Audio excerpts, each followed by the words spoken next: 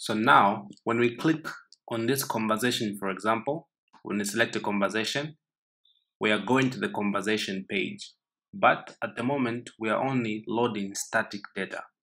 So let's make this dynamic by loading the actual conversation that we pass in this route.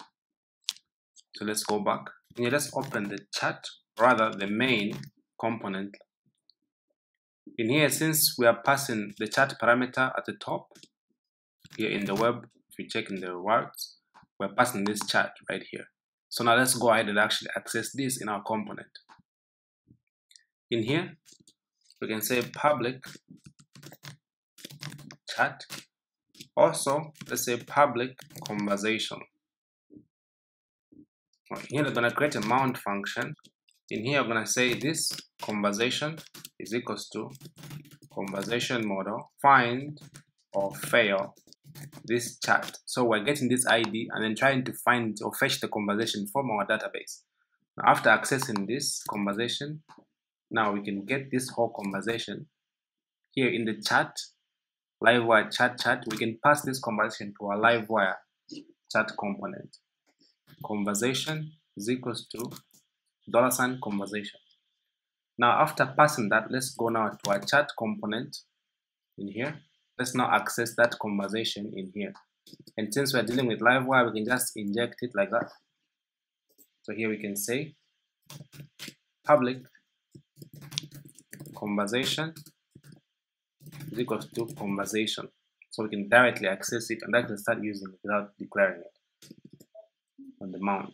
We can say public receiver, because we're going to use the receiver a lot. Public receiver. You can say function mount.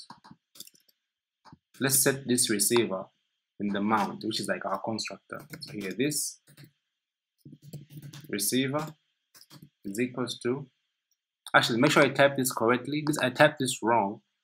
It's supposed to be receiver. Also this receiver.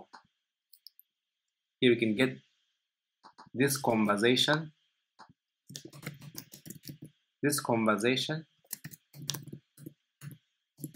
Get receiver.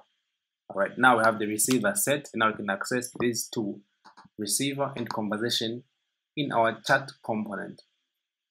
All right, so after that, now let's go ahead to our blade file of this chat.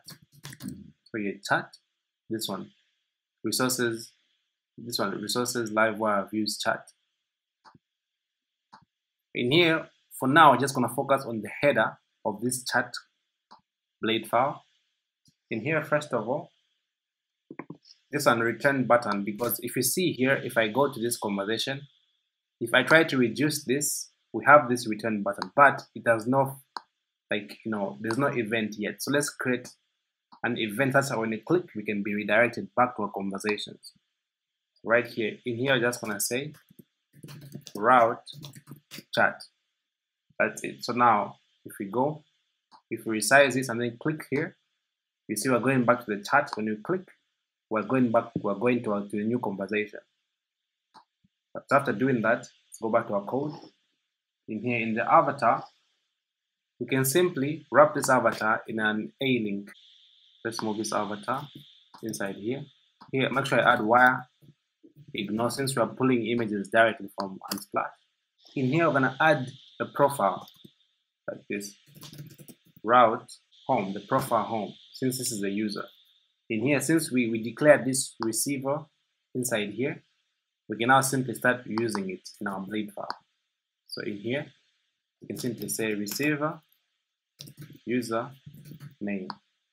Then down here, we can remove the fake name, receiver name. Here, remove these brackets because this is not a method. After that, since when we click on the name, we also want to redirect to the user profile. So we can simply copy this A link, wrap this inside an A tag. And then now when I click on this name, we can also go to the user profile.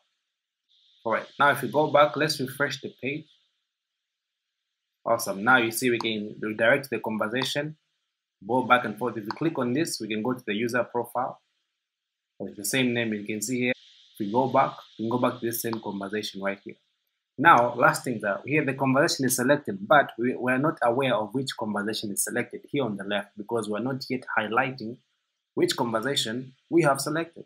So let's go ahead and work on that. So in here, we can simply go to our chat list.